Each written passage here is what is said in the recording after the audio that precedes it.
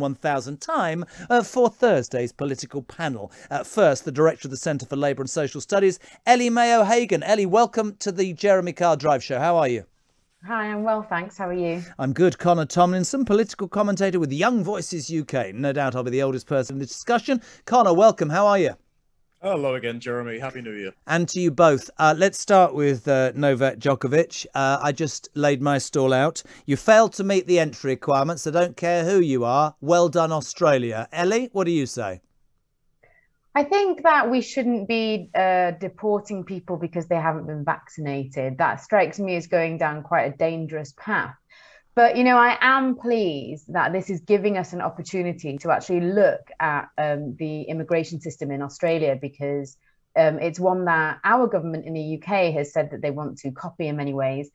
And what we're finding, and what Djokovic's fans are finding out now, is that it's actually a very cruel and unfair immigration system. So some of the people in the building that Djokovic is staying in have been in a limbo for nearly 10 years. They've been waiting to be told whether they can stay or leave Australia.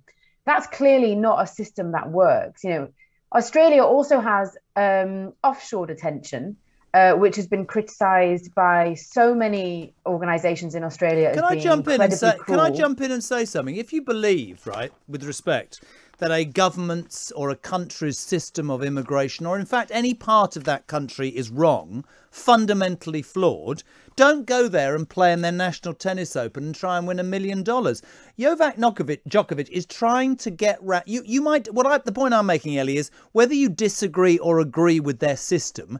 I believe that he thought, because he's the #1 tennis player in the world and the biggest draw, that they would let him in the side door. And that fundamentally, surely, is the wrong message to send to everyday Australians and other people who've been locked up for months, that somebody can take their private jet and get round the rule makers. That's what I'm saying, I guess.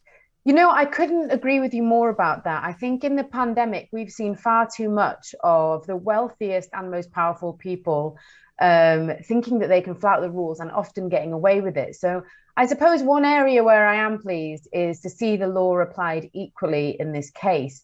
But I think where I disagree is I think the law itself is wrong and it shouldn't be applied to anybody, because, as I say, if we're going down a path where we're deporting people because they're not vaccinated, I think that's very dangerous, and it's something that we need to avoid. But doesn't a country have a right to say, if they want to stop it, we're not having you in unless you can prove you've been vaccinated? Why is that wrong, Connor?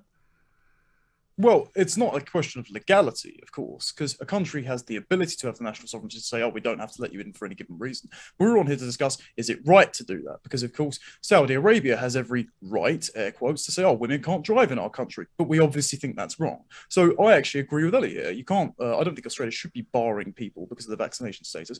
I think the Australian immigration system has merits in its point-based system in terms of work visas for certain jobs you need to do. But haven't you just made the point? But both of you, I'm sure, would agree with this. And I guess I'd probably come down on the side of both of you. But I will say this. My issue with Jovac, whatever his bloody name is, whatever his name is, I don't really care, Dave. He flew to Australia on his private jet and apparently had been allowed to use a medical exemption, right? Under Australian law. He didn't have the correct exemption.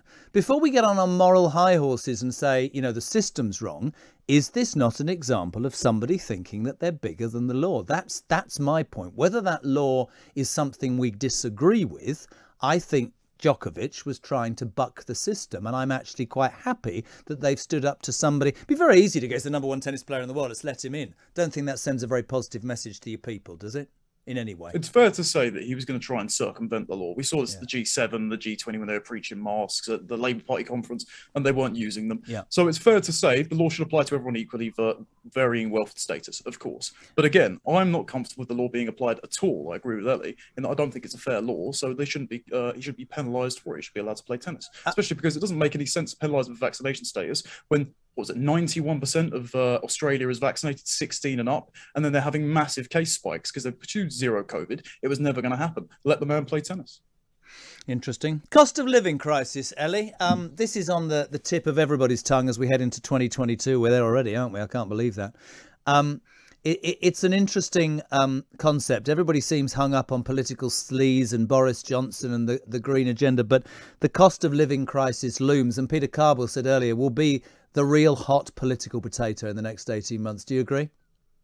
Absolutely. I mean, what we're seeing in terms of energy bills is incredibly worrying. You know, a story yesterday said that some people's energy bills might increase by 46% this year, which I just think is absolutely unsustainable for the majority of families. And I think something has gone really wrong with our energy supply system. There's no doubt. I was asking Peter earlier. There's no doubt there's problems with the energy supply system. There's no doubt that the cost of fuel has gone up, both gas and electricity. What about this quest for zero emissions and Boris Johnson, who used to be blue and is in the red and has now gone green? Many Tory voters would say, and I quote, he needs to get his head out of his green backside and concentrate on other things that matter. They didn't elect him for that. Do you think if he steps back from that obsession he seems to have gained over the last few months, do you think that would make a difference to the cost of energy bills, for example?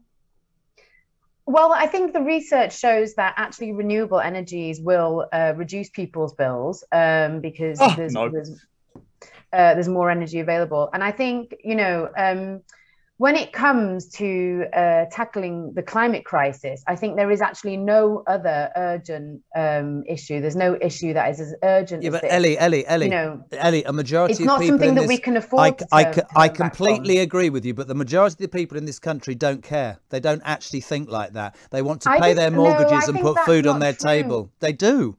I think what you see when you look at when people are asked this question is you can see that climate change goes further and further up the agenda every year, and that's because it does affect ordinary people. I'm not saying it doesn't, but I'm wondering in a world that becomes harder and harder, being genuine here, harder and harder to make ends meet and do everything that we need to do. Connor, let me ask you as well, is it at the forefront of people's minds, or is it not something that Boris probably decided he should attack and has come to the realization that it's too difficult, costs too much, and it doesn't please enough people? That's what I think will happen, but that's just my opinion. What's yours? No, you're dead on. And the cost of living crisis has been exacerbated by bad government policy. Now, I think Ellie and I both agree that net zero is a great idea for national security reasons, like get us off buying oil from Russia, get us off buying batteries from China, for example. We can source all of our energy ethically. Now, is that going to happen with renewables? Ellie's absolutely wrong to say that it would be cheaper to do renewables for your energy bills, because I've actually done some research on this. If all of Britain tried to go renewable overnight, it would take all of the batteries in the world from now till 2028 to do it. So that would be no electric cars, no other countries around the world doing renewables, etc. Cost $3 trillion, and it would only make 27% of all of our energy demands, and it wouldn't be able to be protected from blackouts. So it's a terrible, economically suicidal idea that will leave people colder and poorer. So it's your solution then? Let me just clarify then. Is your solution then that we continue to use fossil fuels and that we end up in a world where even the people in the Australian military have suggested that society itself might not be able to withstand the temperature rises because of the massive disruptive effects it'll have on our lives? You know, where millions of people are dying of floods and heat waves every year, including people in this country. Are you saying that we should do that instead? Would you want me to answer the question? Because I think let me finish my point. You've had quite a lot of time. Let me finish my point, please. I think when we talk about this issue, we often talk about it as though we have a choice in massive change occurring in our society in the next 10 years. And we don't have a choice about that. Massive change is going to occur in our lives. Ellie, you've already said this. You asked me a question. And the only choice we have is what kind of change that is. Is it a better world for our children? Can I jump in? Can I jump in? Is it a brown? Please, Jeremy. Can I jump in if I can, just very quickly? And I never ever saw myself as somebody who was a fence sitter because I'm not French, but I will say this to both of you.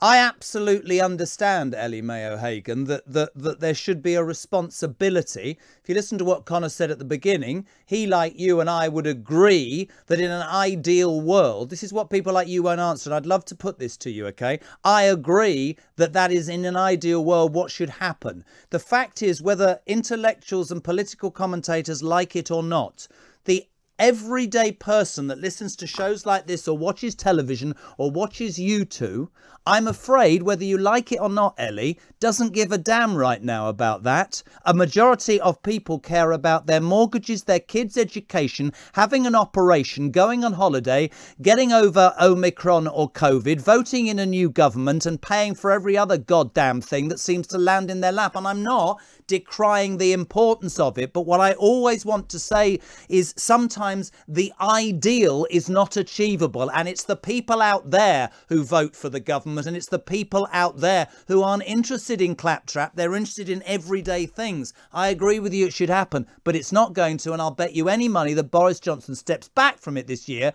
not just because of the haircut and the new tie, but maybe somebody's got into his brain over Christmas and said, you need to start listening to the people that voted you in, Boris.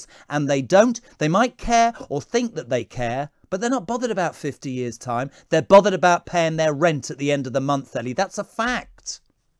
I completely agree with you that we need to deal in reality as it is. And I think that the reality is that most people's lives will be affected quite seriously by climate change in the coming decades. And actually, there are policymakers at the moment, particularly if you look at organisations like Green New Deal UK, that are putting forward ways of tackling the climate crisis that create good jobs for people, that make housing. Can I move on to one final thing? Because you're going to love this, Ellie Mae O'Hagan, and you're going to love this, Connor. You've got a minute each. Tory MP Andrew Rossendale, Tory MP, touched the Commons today to demand that the BBC play the national anthem every night before it switches to BBC News 24. The Tory MP for Romford said, I know that the Minister will agree that the singing of the national anthem is something that provides a greater sense of unity and pride in our nation. And so in this year of the Queen's Platinum Jubilee, will the Minister, Nadine Dorries, take steps to encourage public broadcasters to play the national anthem and ensure that the BBC restores it at the end of the day's programme before it switches? Culture section Dean Dorries replied, fantastic question. Connor Tomlinson, 1 minute. Go for it. I don't see how you can object to this, considering the BBC is a state broadcaster. It should pay deference to the country that it owes its and the people that it owes its existence to. I think the only kind of people that can object to this sort of thing are people that dislike the country and feel ashamed of our history somewhat. Gary Lineker trying to say that it's somehow North Korean to play the national anthem. No, Gary, it'd be North Korean to play the national anthem in North Korea, because we don't have the same values. Go and live in North Korea then, Gary Lineker, and stop slagging off the system that pays you so much money. You're like Lewis Hamilton. You do my head in. Ellie Mae O'Hagan, national anthem or not? I just think it's a silly distraction from the issues that really matter to this people of this country. You mean paying their rent and paying their mortgages? Yeah, of course, those issues really do. And let me be clear that because I care about climate change, it doesn't mean that I don't recognise that those things matter to people. I think both things matter. And I think that we as a society are capable of addressing both. And I think that that's what we need to be talking about, and not the national anthem. By the way, can I just mention that I'm Welsh and we have our own national anthem. And if they wanted to play that on the BBC every night, I would be very happy. The Welsh. Were you happy with what Mark Drakeford did over New Year? I don't know what you're referring to. You couldn't celebrate New Year in Wales, but you could. You had to, Mark Drakeford brought in all those restrictions. Were you happy with that? Oh, God, I think if we got talking about that, we would... I don't think Mark Drakeford would want the national anthem play, but listen, I love you two. Fantastic. Ellie Mae O'Hagan, Connor Tomlinson, thank you very much indeed. Today's political panel. It's